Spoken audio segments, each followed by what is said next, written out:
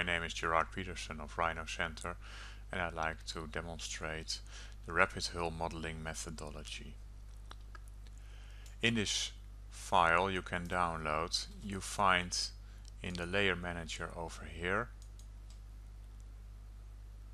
a few basic hull shapes, and basic hull shape 03 I like to demonstrate.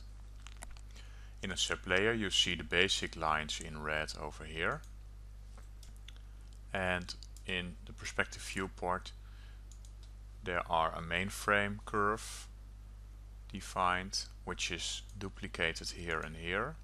Furthermore, a stern curve which is also duplicated, and another few curves in the bow area. Here you see the bow contour with the bulbous bow shape.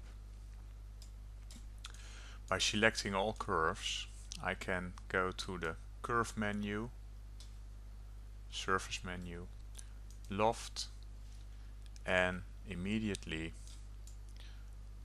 a surface is generated. Over here there are some options. This rapid hull modeling methodology is based on the loose option, so I click loose, and it is advised to use do not simplify when you start using this method. By clicking OK, we can see the end result.